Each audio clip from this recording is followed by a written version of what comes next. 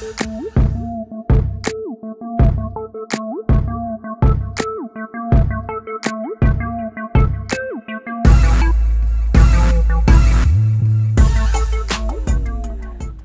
we're here today to talk about the North Face Ultra MP Gore-Tex winter running shoe.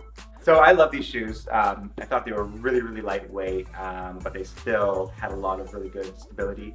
The traction's amazing. I was flying up hills, stable down hills. All around, I think it was a really nice shoe.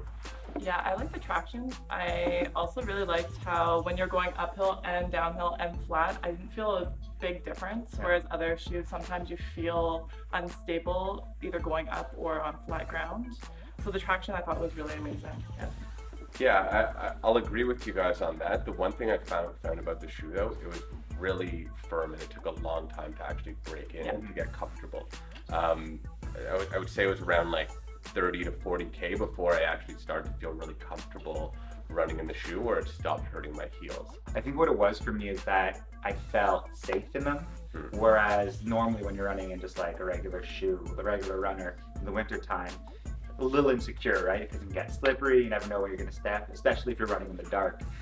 So I guess I had more confidence running in them just because I felt the grip was so good that even if I accidentally stepped on a patch of ice, you know, I'd be relatively safe. I didn't have to worry as much and overthink, you know, where I was putting my foot. So I think, yeah, I agree, whereas it was a little, I guess, more bulky than say like a Nike Free, but for, you know, the conditions, especially on the mountain, definitely the job, and it made me a more confident runner in the winter and in you know, icy or snowy conditions. Yeah, my feet tend to curve inwards, so I found that I need something that has a lot of support, and I found that my foot was stable the entire time. I never felt any weird instability issues, so I didn't mind the weight. I thought they were a little bit heavier than other winter models I've had before, but they were still lighter than like a Brooks, for example. Yeah. What's good about sort of where we live is that you have, like, and the time of season is you have the dry, you had flat, you had trails, you had hills, you had that snowy weather, that ice. It was I found that I was able to test them in all conditions. I know you said that you felt like you were moving quite quickly in the shoe. I did find that there was a certain clunkiness to them. They were comfortable and like I was confident running far in them, but I still found that the shoe was just a little bit clunky for me. And I think that has to do more with the firmness of the shoe. And like for winter, they're so warm. They're waterproof. You can send puddles. I was actively trying to find puddles too, to like splash around and just to test them out. Fully submerged, like all the way from the top to the bottom of the shoe, like on those deep puddles. So yeah, I think that these are good for someone that's consistently running.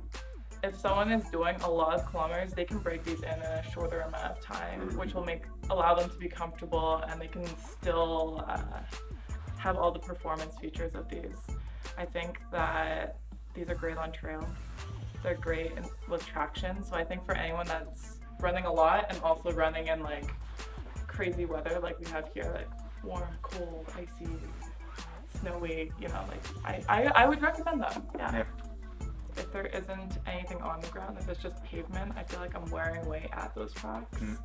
So it'd be less useful for those days that you actually need them. So I'd always suggest that it would be on something unstable, like whether it be snow, whether it be trail, whether it be ice, that sort of thing. And again, I think that comes back to the question of, are you buying this shoe for your winter running?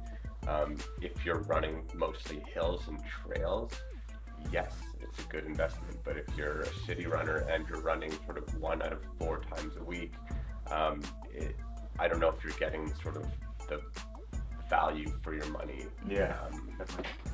If it's just one of the shoes that you're running in. Hi, we're here to talk about the North Face Ultra MT Gore-Tex winter running shoe. Ran about 50K in this bad boy. Worth every kilometer.